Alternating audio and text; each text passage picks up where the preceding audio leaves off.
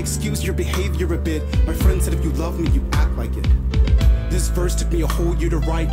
I did everything to forget our nights. I did so many things to get you out of my mind, to the point where I felt I was out of my mind. Writing about you, not writing about you. Talking to friends, calling my mom, researching shit on the internet. Drinking a ton to help me forget.